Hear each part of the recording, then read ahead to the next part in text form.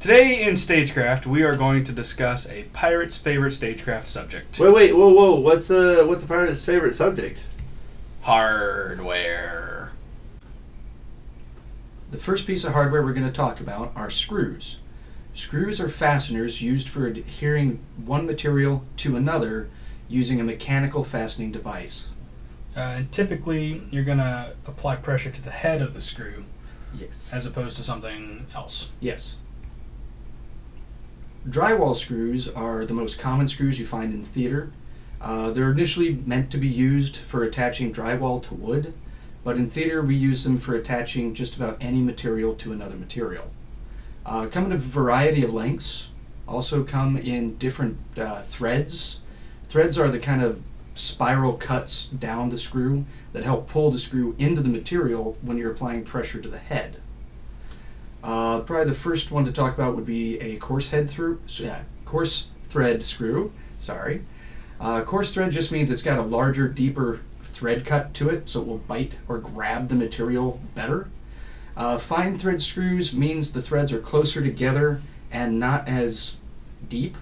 They don't hold as well, but they do work and can be used in a pinch.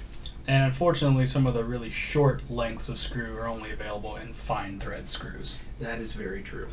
Common sizes are all the way from a 3/4 inch all the way on the right, all the way to a 3" all the way in the center. Yes, and those are the ones that are commonly used in theater.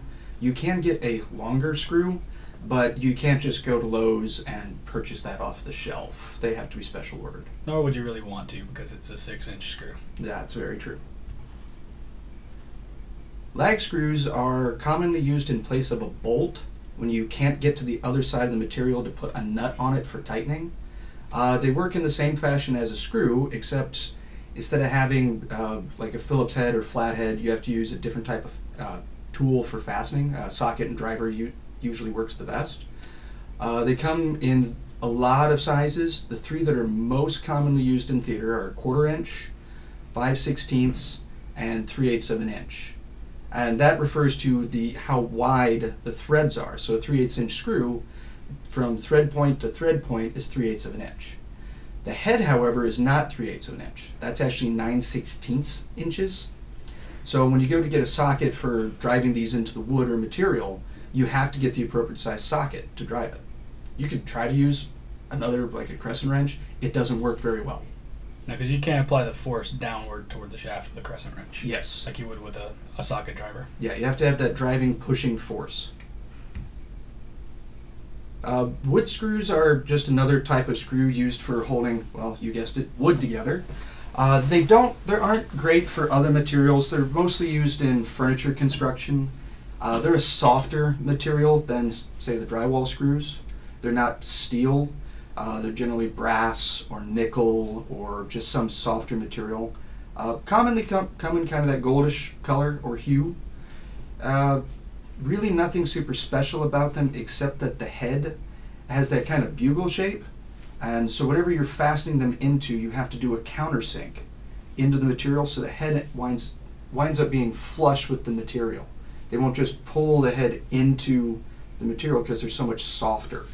And also you can sometimes crack the wood if you try to just suck it down in there. And you don't want to crack your wood. No.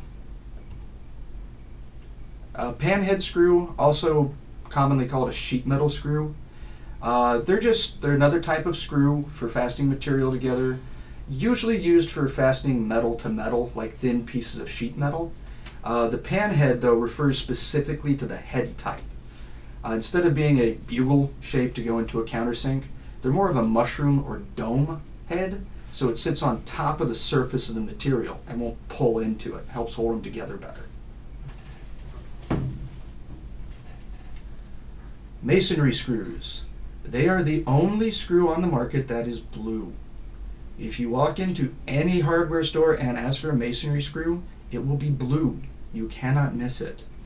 They're used for adhering things to concrete or stone. You can use them in wood. I wouldn't recommend it because it just chews the wood up. But they come in a variety of lengths, also in different diameters. Heads also come different. You can get some where it's just a Phillips head, Or you can get them where it's just a hexagonal head like the lag screw, or they sometimes come in a combination where either tool could be used. I prefer to use a socket for attaching them because you get more turning force out of a socket and driver. The other interesting thing about them is that they have two threads. There's an outer thread and an inner thread. The threads just help grip into the stone or mason material. That's really all that they do. They just give you a lot more gripping force. Self-tapping screws. These are a fairly unique screw used for attaching some material to steel. You could be plastic, wood, whichever, but they're meant for attaching stuff to steel. The tip of the screw, instead of being pointed with the threads going all the way down, actually has a little notch cut into it to act like a drill bit.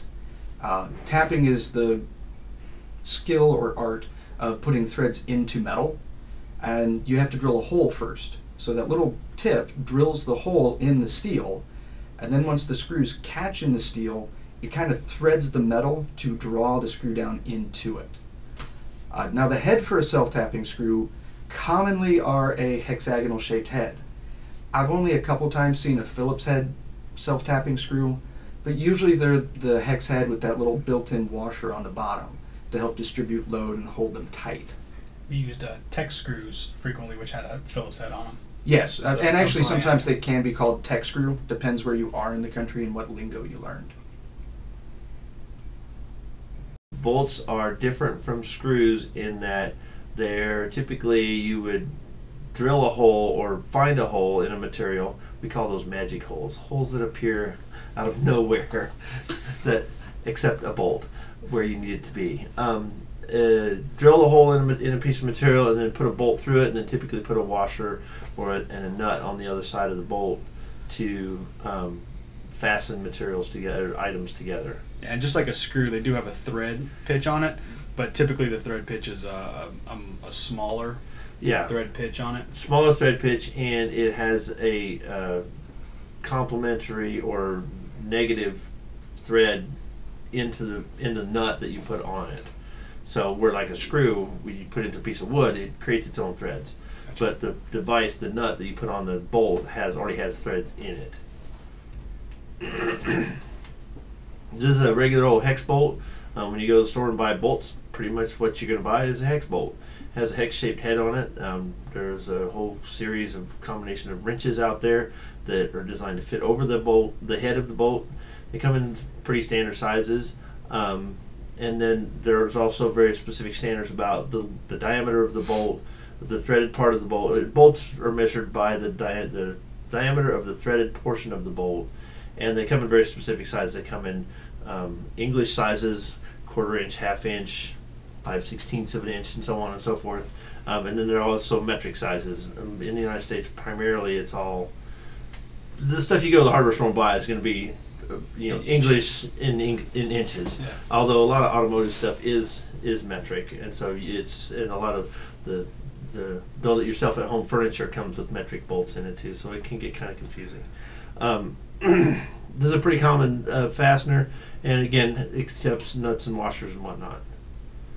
The carriage bolt is designed primarily to fasten wood together, so you drill a hole in two pieces of wood, put the bolt through, put a nut and washer on the other side. And the reason, but it's different from a hex bolt in that it has this square shoulder underneath the dome head.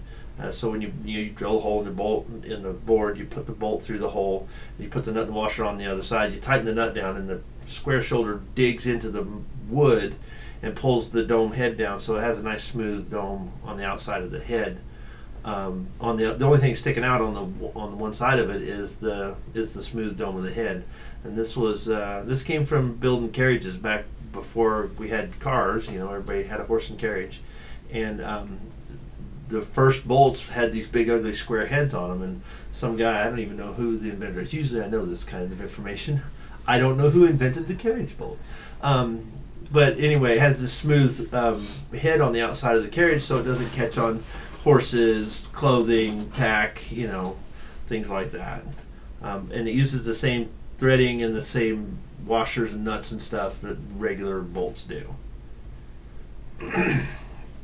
This is an eye bolt. Again, it uses the same threads and nuts and washers and whatnot as carriage bolts and hex bolts.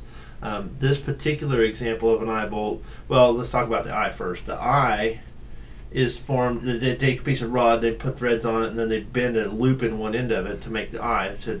And you'd use this to hang your porch swing or whatever, to attach a bolt to a board, and then use the eye of it to attach a rope or a hook or cable or chain or something like that to a board or a building or whatever. This particular example is just a piece of rod that's been bent into a loop to form the eye. This is what you're going to commonly find at hardware stores. They're not rated per se, though. I mean, they'll hold up as much weight as they'll support until the eye straightens out. If you overload it, the eye will straighten out because it's not connected. It's just bent into a loop. If you're doing something that you need you have an application where failure is not acceptable, and you have a lot of weight. Right. They do make eye bolts that are called forged eye bolts, and basically it's a different type of construction. They take a solid piece of steel and put it in a set of dies and smash it together, and it creates a bolt that has an eye in the end of it. It's forged out of one solid piece of metal. It's not bent out of a piece of quote-unquote wire. I know it's not wire. It doesn't look like wire, but in bolt manufacturers it's considered wire because it's a round, long rod of material. The next bolt is the useless bolt. I mean the U-bolt.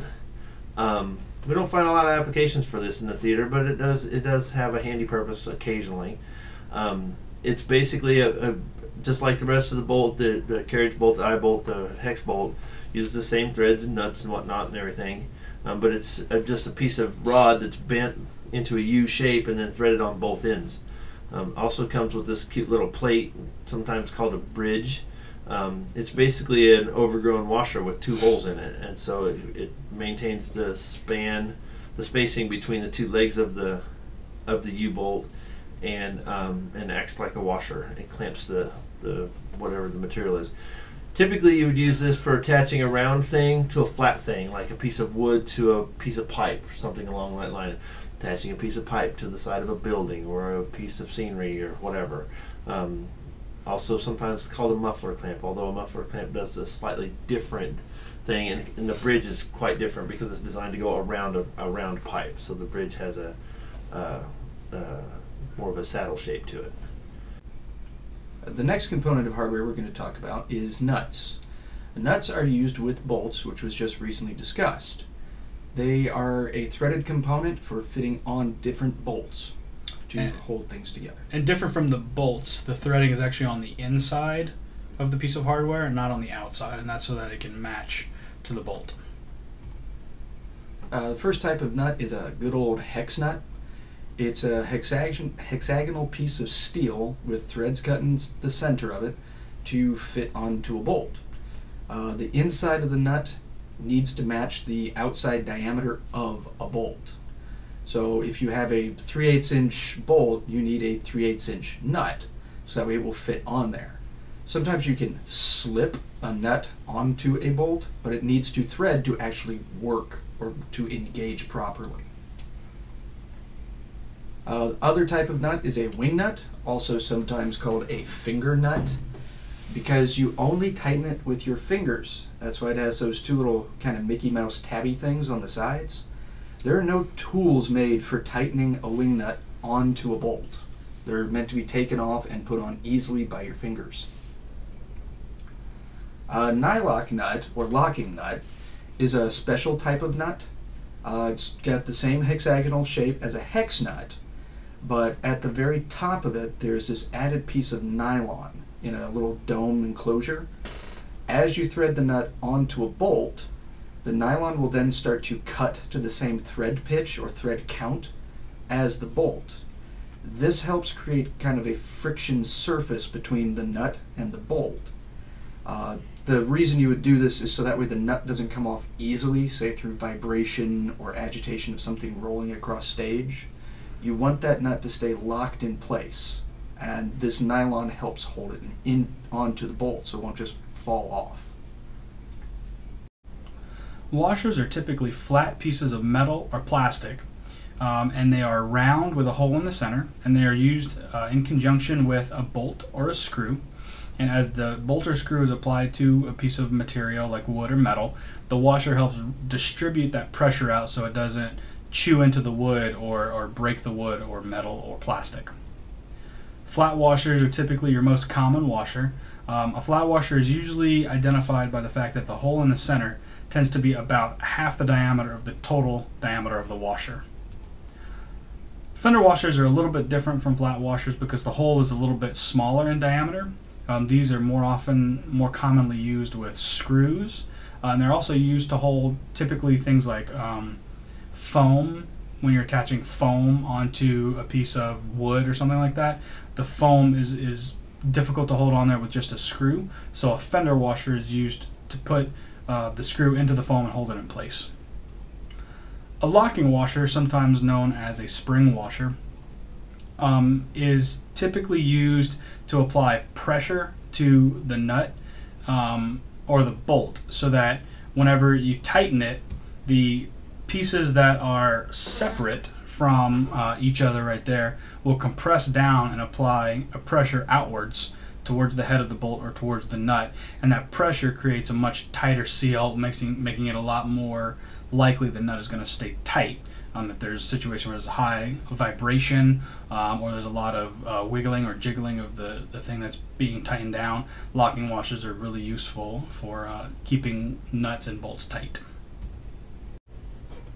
Now we're going to talk about hinges. Hinges are a piece of hardware that have two-part component with a pivot for opening or closing things. It's commonly found on doors or scenery that needs to move in some fashion. Most common type of hinge you will find is called a butt hinge. It's called a butt hinge for when you attach it to a door and the door closes, the edge of the door that the hinge is attached to butts into the frame.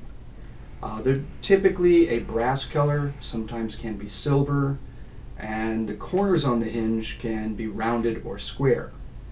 Most of the time, well, not most of the time, all the time, they come with a hinge pin. The hinge pin is a cylindrical shaft that runs through the two sides, giving them a folding flap. Sometimes it is a fixed pin, which means it cannot be removed, or it is a loose pin, so the pin can be removed for separating components. A back flap hinge looks very similar to a butt hinge, but is a smaller, more square-shaped hinge. Easily hidden, easily to attach to any part of scenery. They're very, very useful for attaching parts of scenery that need to come apart. Most of the time you'll find them in a loose pin application. Not as often you will find a fixed pin. A strap hinge is a unique hinge used for bearing a lot of weight on both sides of the hinge. If you think about a large barn door takes a lot of weight. A couple of these hinges attached to it will help bear the load. That's why it's that triangular shape on both ends. It gives you more surface area to distribute the weight over it. A T-hinge is kind of a combination hinge, where one side is a butt hinge, the other end is a strap hinge. Those are used if you happen to have a smaller surface area to work with for attaching the butt side, instead of having larger space for attaching the strap side. A comical name that someone came up with many years ago was to refer to it as the butt strap hinge. Piano or continuous hinge. Either name is acceptable. They are a long hinge. They come in various lengths, usually ranging from 18 inches up to 6 feet, depending where you want to purchase them from. The advantage to this really long hinge is if you have a long surface area that needs to fold or bend, like up the edge of two flats, a longer hinge will give you a sturdier surface, or if you have a piano top that needs to open and close. One of the nice things about a piano hinge is you can cut them into smaller hinges. If you cut them at where the barrel breaks are between the two halves, you can make smaller or just different sizes. They're extremely versatile. A cafe hinge are the hinge of doom in theater. If you've ever watched a movie where the waiter comes through the door and the door does kind of a flap flap action before it stops, that's done with a cafe hinge. It is a double-barreled hinge with a spring built into it that you can set or load using little special rods so that the tension will cause the door to stop at a certain moment. The reason they're the bane of theater is to load those little springs, you have to pry them both two halves open, take a pin, insert it into a special hole, and kind of wind the spring like winding a clock watch. If you happen to let go, though, while you're doing that, it will snap around and smack your fingers. And if it's attached to a piece of scenery, that hurts even more, because now you have a bigger thing coming around to smack your fingers. A spring hinge is similar to the cafe hinge, but only one side. It only has one barrel that has a spring attached to it. If you think about it like a mousetrap, if you let go of the one side, the other half will flip shut. These are commonly found on old screen doors, where instead of having that door armature that slowly closes the door, it will actually spring or slap the door shut. They could be used in other applications in theater than just for doors. If you need something to do a trick on stage that has to close quickly, or close on its own, or something needs to pop in the air, you can attach them to just about anything and pull a release to give the spring tension. The next piece of hardware that we are going to talk about is a caster. Now, a caster, in essence, is some piece of mounting hardware that is attached to some sort of wheel. The first caster that we're going to talk about is a straight caster, also known as a dumb caster, and the mounting hardware is welded or fixed in place to the piece that connects to the wheel. So the wheel can really only turn in the forward or backward direction. It can't swivel left and right. The swivel caster, or the smart caster, is the part that does allow the swivel. It has a similar mounting fixture with the 4 points that affixes to some sort of wagon or box, road case, anything like that. But on this particular wheel, it will swivel left and right. A lot of times, the smart caster and the dumb caster are used in conjunction with each other to allow a box to be able to roll in one direction. Very similar to the way that your car's front wheels are able to turn left and right, but your car's back wheels don't. A lot of times boxes will end up with 4 smart casters, and those can be actually a little bit more difficult to steer. The last we're going to talk about is what's called a triple swivel. Now, in this particular instance, we've got 3 small swivel casters attached to one sort of triangle hardware piece, and then on top of that is another swivel mounting hardware. This is typically used for much heavier pieces of scenery or equipment, and it spreads the load out a little bit farther so that it's not all loaded up on one piece of caster, it's loaded up on 3 casters. And so in essence you have 4 triple swivels, so you have a total of 12 wheels distributing the total weight of whatever it is that you're rolling around. Tape is one of those items that's not necessarily a piece of hardware, as it's not made out of steel or metal or any type of metal material. It's a thing that is used for holding other stuff together. It's used a lot in theater with multiple applications. Gaff tape or gaffer's tape is probably the most common type of tape you're going to find in theater. It's also commonly found in the film and television industry. It's a cloth back tape that has a sticky residue on one side. That the great part about the sticky is it's sticky enough to hold things together, but not so sticky that when you peel it off when you're done that it leaves a gross, icky residue. It's a fairly clean surface once you've pulled the tape off, but that also depends how long the tape has been sitting there. If it's been there for a really long period of time, it will leave a gross residue, but it's fairly easy to clean off. The cloth part of the tape is great because it's paintable. It will take paint, just like wood or muslin or any fabric or cloth of that nature. The other really nice thing is you can get it in different widths and lengths. The tape can be stitched together, and sometimes as you unroll a roll of gaff tape, you will find a spot where 2 parts of tape have been sewn together to make a longer piece. The only bad part is you can't put that piece on scenery because when you paint it, you see the stitches. They're so large that you cannot hide them. Masking tape is a tape that is used in the paint industry. It is a paper type of tape, not meant to take paint.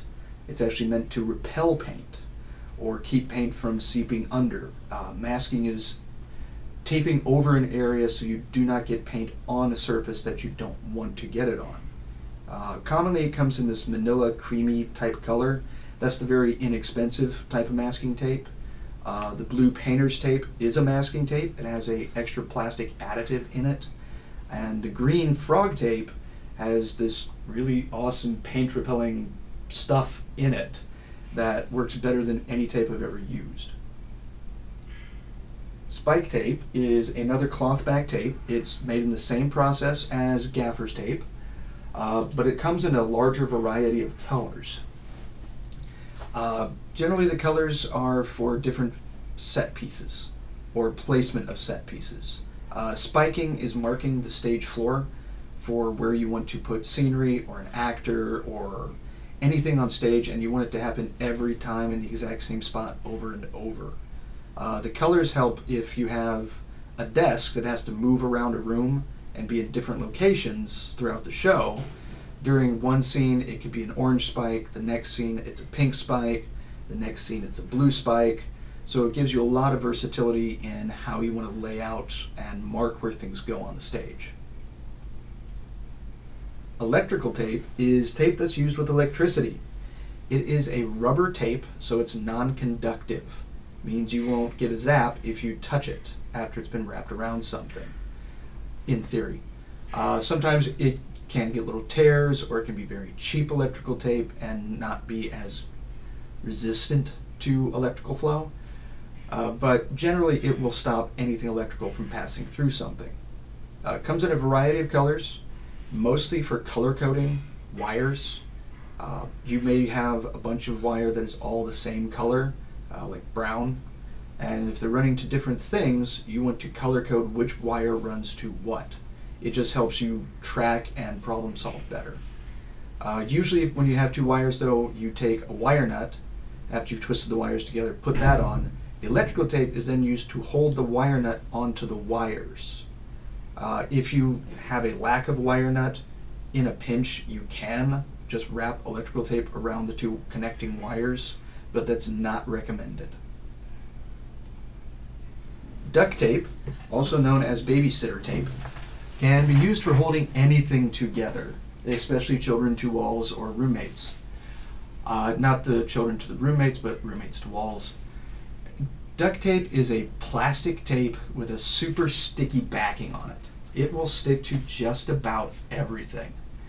The plastic is really useful for wrapping around things you don't want stuff to leak through. Air, water, gases, anything that you want to wrap up tight and make them sealed. You can't paint duct tape. It is a water resilient tape. You can get paint on it, but it will just flake off after it gets bent or anything. It tears in a straight line, but it cannot be stretched apart. If you try to take two ends and pull them apart, it won't do that very well. It seriously is used for holding everything together. Cars, airplanes, you can make a cup out of it, shoes, pretty much anything you want. Dance floor tape is a specialty type of tape used only in the theater industry. It is a plastic tape or rubberish plastic tape, very similar to electrical tape, but not as electrically resilient or resistant. Dance floor is a special type of traveling floor that's called marley. It's a rubber, and when you take strips of it and put it together to create a floor, use dance floor tape to seam the two pieces together. It then gives a smoother surface for dancing. Also has the same feel to it on bare skin, like bare feet. The other nice thing with it being rubber, rooms generally will get warm or get cool, and things expand or contract depending on the temperature. With the tape being rubber, it will move with the floor. It won't buckle or bind or do anything that it shouldn't to make the floor unsafe for the dancers. What is glue? Glue is an adhesive. It's not really a hardware, or it's not really a fastener, but it glues stuff together. We use it a lot in scenery. Wood glue, regular old wood glue, is designed to glue wood together. Sorry, I lost my train of thought there for a second. It's a special blend of stuff. It works really well with wood fiber. One of the things about wood glue is with all adhesives really, is it needs a lot of surface area to get to provide a strong bond. And so whenever you squirt it on the piece of material, notice that we just got a little thin strip of it coming out of the bottle here. Once you've done that, then you're going to spread it around with your finger or with a spreader or some kind of a stick or putty knife or something to spread it around so that you get a nice thin layer of glue over the entire surface of the two things that you're gluing together. And it also likes a lot of pressure. The thinner the layer of glue between the two pieces of material, the stronger bond that it will have. So once you put your glue on there, spread it around a nice thin layer, put the other piece of material on there, and clamp the fool out of it. Grab a bunch of clamps, clamp it down nice tight, watch the glue squirt out from between the edges, and you get a nice good bond. The other point is that if you've done it right, if you try and separate those two pieces of wood after you've glued them together, it will actually shear the wood away. The glue bond will be stronger between the two pieces of material than the wood actually to itself. So you'll actually break the wood instead of separate the glue. Which is why if you're trying to take apart a piece of scenery and you know you're going to be taking it apart, you probably shouldn't glue it first. Exactly. White glue, regular old white glue. A really great universal adhesive, works on a lot of stuff. Really works best with wood fiber products. Paper is the prime example there. It's a really good. It's kind of like water's the universal solvent. It's a good universal adhesive. It glue a lot of stuff together. It doesn't work with every material, but it works really well with a lot of materials. And again, depends on surface area. The more surface area you have, the stronger bond that you're going to get. And it makes a really good wood glue if you don't have wood glue. So you run out of wood glue, go grab the white glue and finish up. Construction adhesive. Basic oil, petroleum-based collection of adhesives. Most of this comes from petroleum. As you can see, there's a wide variety of choices in the construction adhesive realm. Comes in a caulking tube. You need a caulking gun to squirt the stuff out, and it's usually kind of thick. But again, it comes in a wild variation of flavors for different applications. And so when you go to buy this stuff, make sure you know what your application is. Primarily from the construction industry, they're building buildings with this stuff to put materials on, subfloors and flooring, wallboard, foam, insulation, things like that. Most of the construction adhesives will eat foam, the extruded polystyrene pink white or pink yellow blue foam, or the white beaded foam. Most of the construction adhesives will dissolve that, and so it doesn't work as an adhesive for those. There are foam specific adhesives for if you're gluing on insulation or using foam in your project.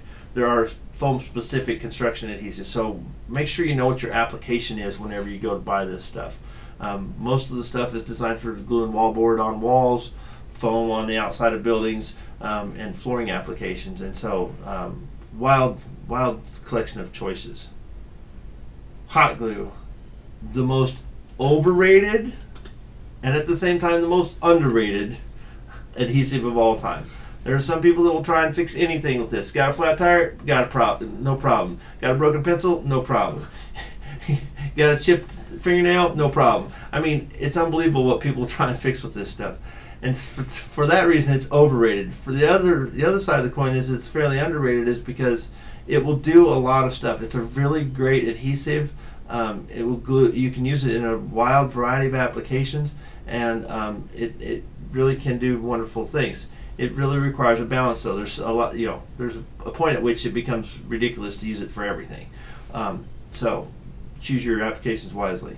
The other thing about hot glue is it can be a little bit dangerous because it does require a separate device, a glue gun, if you will. Looks kind of like a gun, has a tube in the top of it, has a heater in it. You plug it in and put this is the picture you see here is the glue stick that goes in the back of the gun, and then there's some kind of apparatus to feed the glue into the heater, which then squirts out as liquid glue out of the tip of the gun.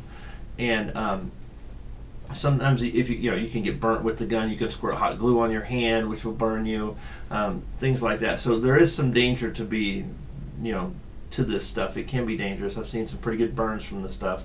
Some of the cheaper guns, you actually push, instead of squeezing a trigger to pull the glue into the gun, you actually push with your thumb on the back of the stick. And some of those guns I've seen where somebody pushes on the back of the stick and it squirts hot melted glue out the back of the gun and it gets on their hand. It can be quite a painful injury. So be real careful of the hotness of the glue. Contact adhesive. This is one flavor of contact adhesive. 3M makes a lot of variations on the theme. This is Spray 90 and Super 77, and they work pretty well for foam, for basically anything. Really do require back to the thin layer of glue and the really good surface contact between the two things you're gluing together. Got to have a lot of surface area and got to have a really good contact. If you got two things that are all lumpy and bumpy and you're trying to glue them together, it doesn't work very well because all the tops of the bumps are sticking together and not the entire surface of the materials are sticking together. So the smoother the surfaces are of the two things you're trying to attach together, the better success you're going to have.